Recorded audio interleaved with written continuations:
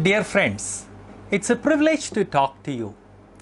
In this series of lectures, I hope to give you a very detailed introduction to Christian apologetics. Now you may ask whether Christian apologetics is related to apologizing for the Christian faith. Not at all. Apologetics comes from a word which means argument or reasoning. The correct word is reasoning. The English word apology has a totally different meaning compared to the Greek word apologia, which means giving a reason. And the word apologetics comes from the Greek word apologia. There is a particular reason why I love apologetics. And there is a particular reason why I devoted myself to study and teach apologetics. And there is a particular reason why I would like to introduce Christian apologetics to you. Let us start from the last reason. I would like to introduce you to Christian apologetics because Christian apologetics is a subject that takes a little bit of learning. It needs a little bit of learning. It has its own tools. It has its own vocabulary. And it's always good if a subject of this nature is taught by a teacher who is already taught and experienced and who already has many years of experience. That's the reason why I would love to teach you Christian apologetics in a series of lectures. The second reason why I studied apologetics. I studied Christian apologetics because a time came in my life when I passed through a lot of doubts. Let me mix point 1 and 2 and share it with you.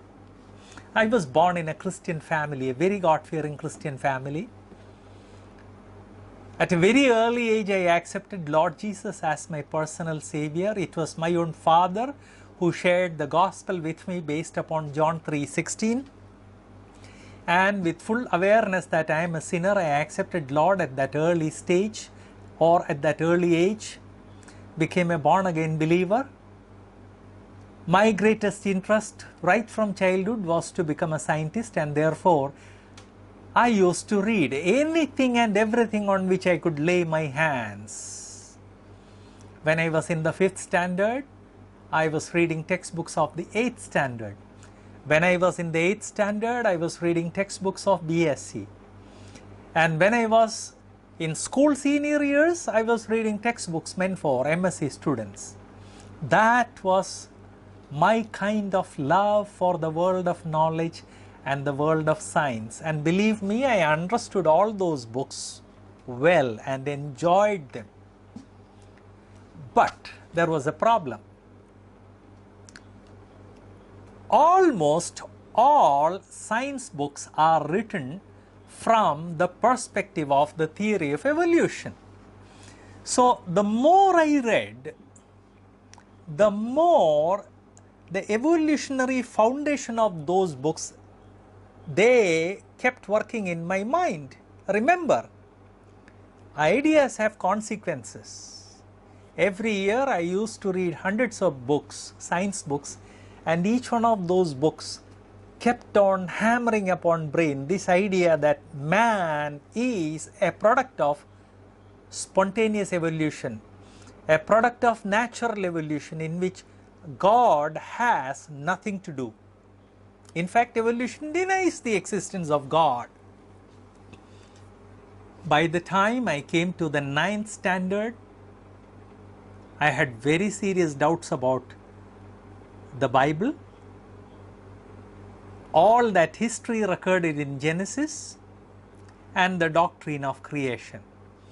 And by the time I came to the 10th standard, I had strong doubts about the reliability of the Bible itself, because if you cannot believe Genesis, how can you believe the rest of the books which depend upon Genesis or which are closely linked with Genesis? If one link is weak or if one link is broken, what is the guarantee that the chain would be intact or that the chain is strong? I passed through a lot of anxiety. Deep inside my heart, I was a born-again believer. But on the other side, all what I read forced me to question and doubt everything that the Bible told me. By the time I was in the school senior years, I started praying, Lord, if creation is right, if you are real, if Bible is a reliable book, then help me to discover it. Please allow me to study these things. And please tell me which side I should take, what should I believe. Then, when I was in BSc first year, I spotted a book by the name of Bible and Modern Science. It was written by the late Dr. Henry M. Morris. A book imported from USA. I wanted to buy it in 1971, and remember the India of 1971 was not affluent. And a book imported from USA was very costly from Indian standards. I kept on looking at that book with great yearning, but I did not have enough money to buy it. Then that Christian brother, who was a shop assistant in that Christian bookshop, came to me and asked me, Johnson, what's the problem? I said, Uncle, I would like to buy this book. I feel that I urgently need it. I feel that the book can help me, but I don't have enough money. He said, okay, give me what you have. I pulled out all the money that I had to the last coin. He counted all that and he said, yes, this is incomplete. In fact, this would hardly cover half of the cost, but don't worry, my boy. From your facial expression, I realize that you badly need this book. I'll pay the rest. That's my gift to you. Friends, other than salvation, this brother's gift was one of the greatest gifts that I ever received in my life. With great joy, I took that book home, started reading it, and right from the first page, I realized that it was Lord's doing that I spotted that book and that this brother presented me with that book. By the time I was halfway through the book, I realized that there is no conflict between Bible and science. I realized that there are a lot of theories in science, but a conflict between a theory of science and a statement of Bible is not to be taken as a real conflict, because a theory does not represent an unchanging truth. Rather, it represents something that might be revised, changed, or even rejected tomorrow. That was the first step in my restoration. That was the first time I realized that books like this do exist. And from that time onward, I kept on hunting for books. Eventually, I discovered that such books fall into a category of theology known as apologetics. I became a great fan of apologetics. I devoted myself to study apologetics. Any and every book on apologetics which I could find somehow or other, I obtained it, kept on reading.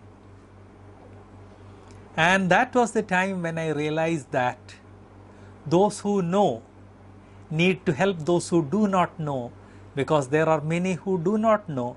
They are passing through very, very serious doubt, which is creating a kind of schism in their life and which is leading them into a backslidden state. That's the time when I said, Lord, my greatest desire is to become a scientist, but I am ready to become whatever you ask me to do. My only desire and my only plea to you is, help me to become an expert in Christian apologetics so that I can help thousands upon thousands of young people who struggle the way I struggled till yesterday, because I did not have information. All what I had was one-sided propaganda. I have become normal in my spiritual life because someone showed me the other side. Allow me to do that in my life. The Lord was gracious. I kept on studying that subject for almost 14 years. Yes, 14 years before all the questions in my mind, all the major questions were answered. But many years before these major questions were answered, I realized that answers are there. Only thing, you have to look for the answers in the right place. And once I found these answers, I have to share that with others. So even before those 14 years, I started sharing these things with young people, and I was thrilled, I was delighted to see the change which apologetics brought to the lives of these young people. After those 14 years, I started writing. Of course, I started writing much before, but after these 14 years, I started writing according to a syllabus. I developed a correspondence course on Bible and Science and Bible and Evolution, sent it free to thousands of people, and the response that came from me moved, touched my heart. I realized how these things have been touching young people. Then I wrote an entire syllabus. I first of all developed the syllabus and expanded it.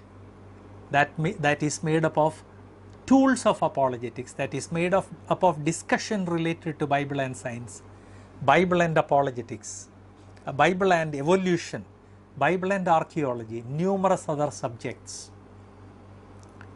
I would like to share these things in a video format with all of you in the coming days. There is a definite purpose. Number one, if you are a young person like me, young or old, who has doubts related to the reliability of the scripture or the Christian faith, I would like to help you to regain your faith.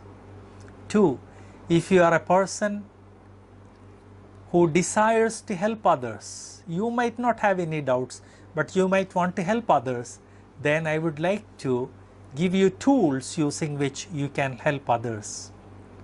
3, you might be a person who from time to time or frequently has to answer skeptics. While I urge you not to waste your time with skeptics because they have decided that they are not going to believe in spite of proof, yet there are a few noble souls among them who are true seekers. It's your duty and it's my obligation to help those true seekers so that from skepticism they might be able to come back to truth. Come, let's study Christian apologetics for our own benefit, for helping others, and also to help those skeptics, that minority among skeptics who are true inquirers. And by doing all this, let us glorify God, because 1 Peter 4:10 says, "Be ye ready to give an answer to those who ask you concerning, those who ask for a reason concerning your faith." We do that with the help of Christian apologetics, and in the coming days we shall take up a large number of tools, a large number of information related to Christian apologetics, so that you are strengthened in faith, so that I feel happy that I am doing what the Lord has asked me to do, and so that we might be able to help thousands upon thousands of people. God bless you. And in case, if you enjoyed this introduction, let me remind you that all these lectures shall be uploaded to YouTube. They shall also be made available to interested people on DVDs. All what you need to do is contact me. God bless you.